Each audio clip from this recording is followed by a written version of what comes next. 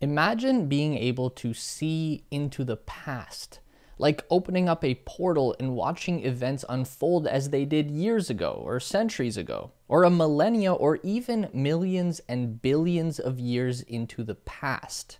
It's something unfathomable on the planetary level, but once you move out into space, that's when time starts to get a little bit weird. For example, if you look into the sun, you're actually seeing 8 minutes into the past, because that's how long it took for that light to reach you from the surface of the star. Don't actually look into the sun though, you'll go blind. But if you were to relocate yourself to Neptune, then not only would you be able to look at the sun without going blind, you'd also now be seeing light that was 4 hours in the past. The nearest star to our own is called Proxima Centauri, and there is a planet orbiting it called Proxima b that we believe could be very similar to the Earth. It might even have aliens there. And if those aliens could see the Earth through a bi-gas telescope, then they would see our lives unfold as they did 4 years ago. All of the madness that happened here since 2017 is completely unknown to even our closest neighbors in the galaxy. But even that is such a tiny distance on the scale of the Milky Way galaxy. If you could see from one end to the other of our cosmic spiral, then you'd be getting a view that dates back between 100 and 200,000 years. But we can go even further to another Earth-like planet called TOI 700d. There might be aliens there as well, 100 million light years away from us, and if they were to look at the Earth right now through a giant space telescope, then they would only see a jungle planet ruled by dinosaurs. They'd be like, holy shit, look at that one. It's covered in giant monsters. But what if we had our own giant space telescope to look back at them? Would we see alien dinosaurs in their past? What if we look beyond that, deeper into space and time, and watched a galaxy from 1 billion years ago, or even 10 billion years? Because the universe has no known end or limitations. The light from the Big Bang that started this whole thing over 13 billion years ago is still out there somewhere, and we could see it all if we only had a strong enough telescope. And that's why the James Webb telescope is probably the coolest thing that humans ever have launched into space. It's a terrifyingly complex instrument that cost a spectacular amount of money, and we're about to load it into the nose of a rocket and blast it out beyond the moon. But assuming nothing goes horribly wrong in the process, this telescope is going to start providing us with answers to some of the most mind-bending questions in the universe, and those answers could change everything that we think we know about how our reality came to be. It's going to be a trippy ride, so let's talk about it. This is the space race. The James Webb Space Telescope has been a long time in the making, about 25 years. They first started developing this telescope idea in the late 90s with the plan to launch by 2007. That didn't work, and it's probably for the best, because the telescope was completely redesigned in 2007 to what we see now. If it had launched in the original time frame, then there's no way that the telescope would be able to accomplish the feats that we are looking at today. A lot of the reason that this thing is so terrifyingly complex is the sheer size of it. While the current Hubble Space Telescope has a mirror dish of 2.4 meters in diameter, the James Webb mirror takes that up to 6.5 meters. The Webb dish is made up of 18 hexagon mirrors that are made from gold-plated beryllium, which is a very special rare earth metal that is 6 times stronger than steel, while being 1/3 the weight of aluminum. This is a large part of the reason that the sticker price for the telescope has reached something around $10 billion all in. Then there's the even more gigantic sunshade on the bottom of the space telescope. This is 5 layers of another crazy material called Kapton, which is a synthetic film made by DuPont that can remain stable over a wide range of temperatures, from cryogenic to superheated.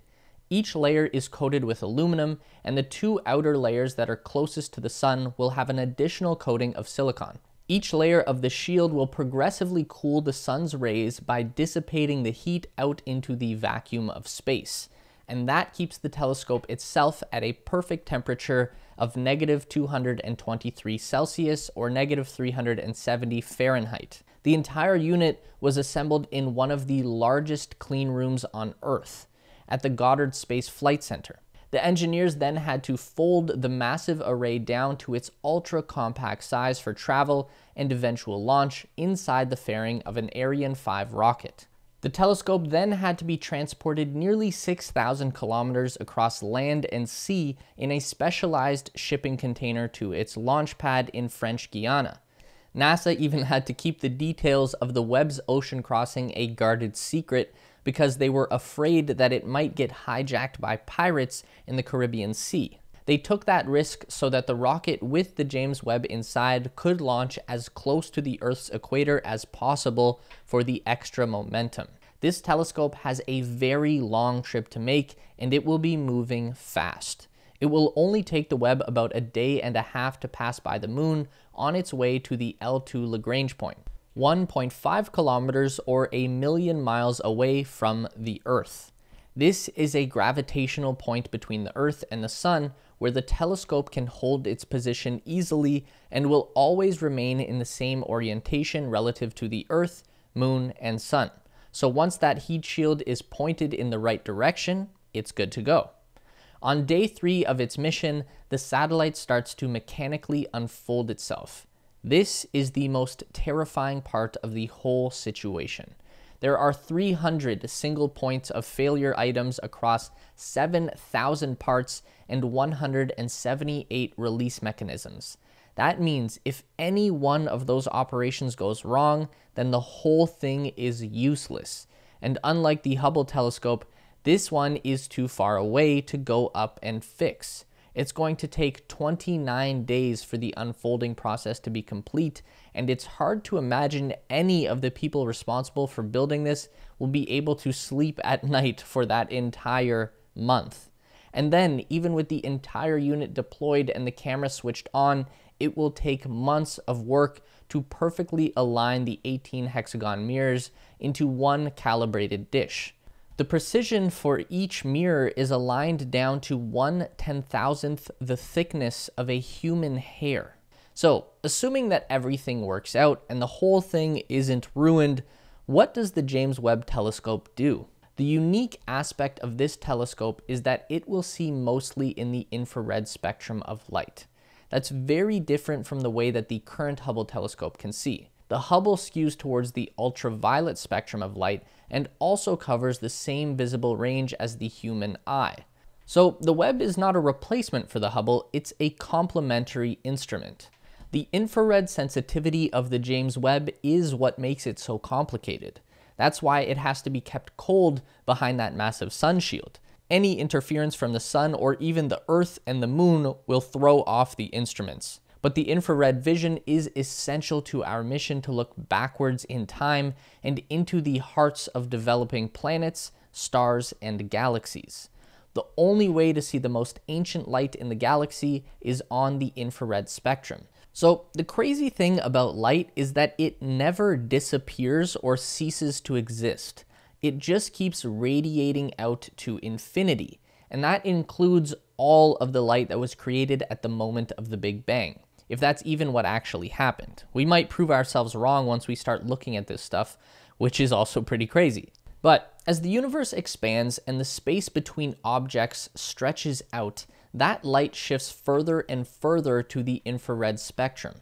On the grand scale of the universe, our galaxy is relatively old.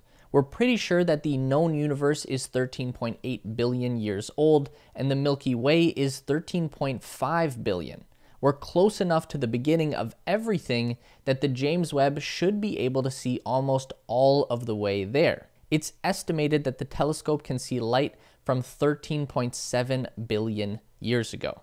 The other advantage to infrared vision is that it can see through clouds of cosmic dust and gas, and it's usually in the middle of these clouds that all of the good stuff happens. Pretty much every object in the universe starts off as a big spinning disk of rocks and dust and gas that all starts to pull together in the center to form a planetary system or even a solar system. We've never really been able to see what's going on in the middle before. We can start to get an idea of how matter organizes itself on large scales. Another amazing use case for the James Webb is going to be looking at exoplanets. We've already been able to do this a little bit with a method called transit spectroscopy. Basically, we focus on a particular star and wait for a planet to pass in front of it. By measuring the changes in wavelengths as the light from the star passes through the planet's atmosphere, we can actually get a pretty good idea of what elements exist in that atmosphere. So far, we've only really been able to do this with big planets that are very close to their stars, but the new Webb telescope will be able to get more detailed readings from smaller planets at greater distances, opening up orders of magnitude more possibilities to detect alien life. That could be as subtle as finding a planet that has oxygen and methane present to indicate that something could be alive there. Or we could even find more definitive signs of a civilization on an exoplanet. For example, we know that there are certain gases that are only produced by industry and not by nature. If we can find those somewhere else in the universe, then we can say almost for certain that there is other developed life out there. We might even be able to detect artificial light on an exoplanet as another sure sign of advanced civilizations. We're coming for you, aliens. You can't hide much longer. As trippy as all of that time traveling and alien hunting is, there are also going to be a lot of good uses for the James Webb closer to home, even within our own solar system. There are so many near-Earth asteroids floating around that could have really interesting things on them, but we can't send probes to every one of them.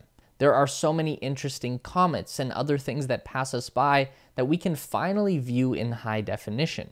Remember that Oumuamua object came flying into our solar system from God knows where, and we were all freaking out wondering if it was a weird asteroid or a space iceberg or an alien spaceship. The Webb is going to be extremely helpful for getting a better look at weird transitory objects like that as they pass us by. And not only that, we are going to point this telescope at the old familiar planets in our solar system, and in conjunction with data collected by satellites and Mars rovers, we're going to have a significantly better picture of what's going on in our own solar system. The only bummer here is that we do have a very limited time to get all of this done. Like we said earlier, the James Webb is so far away from the Earth that it can't really be serviced, at least not with the resources that we have available right now. The SpaceX Starship can change this, and we're obviously very hopeful that it will, but right now, NASA is estimating at least a 5-year lifespan from the James Webb. It can go as much as 10 years, but that's the limit of the fuel supply that it has on board for thruster control. Once they lose those thrusters, it's game over. The whole thing becomes useless. Obviously, the infrared data from the beginning of the universe is going to be really cool and all of that, but I am by far the most stoked for the aliens. I need to know if there are civilized aliens out there in the universe. That's my biggest hope from all of this. But let us know in the comments section what results you're the most excited to see from the James Webb telescope. And hopefully, we'll get back here in about a year from now to talk about the first results from their observation. It's going to be nuts, and we can't wait. Please don't forget to leave an offering to the algorithm gods and give the video a thumbs up today if you liked it. We've got 2 more videos up there on the screen that you'd probably enjoy as well. Subscribe to this channel if you're not already for more space content, and ring the little bell so you don't miss out. Thanks for watching the video today, and we will see you next time.